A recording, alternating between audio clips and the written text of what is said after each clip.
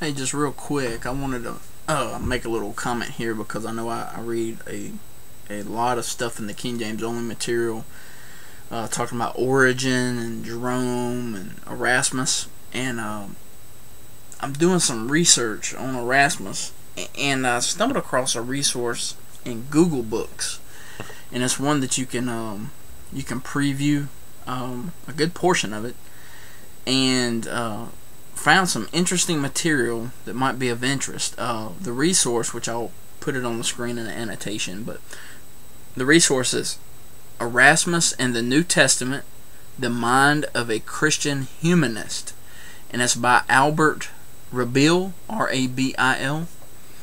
And on page 52 of this work, it really starts, the chapter starts on up, and this preview kind of leaves out two pages, like 50 to 50 and 51, so there's a disconnect. But 52 starts with this. Of course, it's in the middle of a sentence, but it starts, during this period, there is little reference to Origen's impact upon him.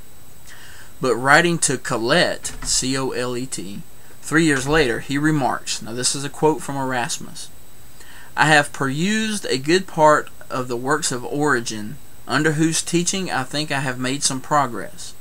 He seems to disclose some original springs and points out the principles of theological science." And then there's some footnotes to this, which are very detailed, and kind of give you some other sources to follow. And then the next pages continue, and basically what's coming across in this source is that, okay, we know from other sources that Erasmus,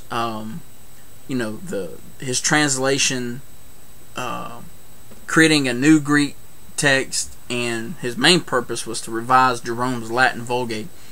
But anyway, that wasn't his main work, or that was his main work that he's known for. But he also worked on the Church Fathers, translating some of their works. He was wanting to refresh those into, a more modern Latin, I guess.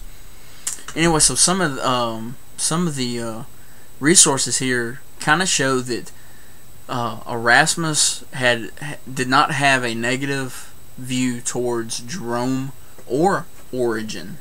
One of the footnotes here is talking about 1503, Aldus published some of the homilies of Origin on the Old Testament, which had been translated by Jerome. A preface, written probably by Jerome Aleander, highly extolling Origin, accompanied the edition and gave rise to others. A complete edition of Origin was published in 1512. Erasmus prepared an edition which was published, however, only after he died. Let's see.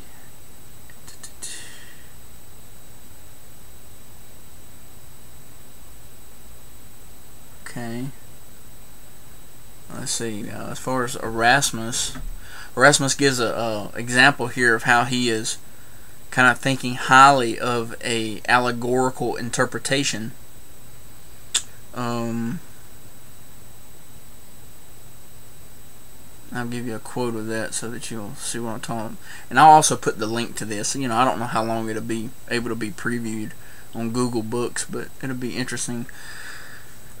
It says, through allegorical interpretation, quote, "If you break through the husk and find the kernel, pondering one little line will have more savor and food value than the whole psalter when it is chanted through with reference only to the literal content."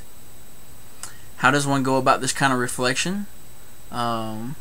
First, one may gain help from Christian writers who have interpreted Scripture in this manner.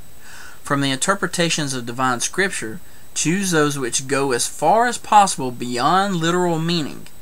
After Paul, the best explicators of this sort are Origin, Ambrose, Jerome, and Augustine.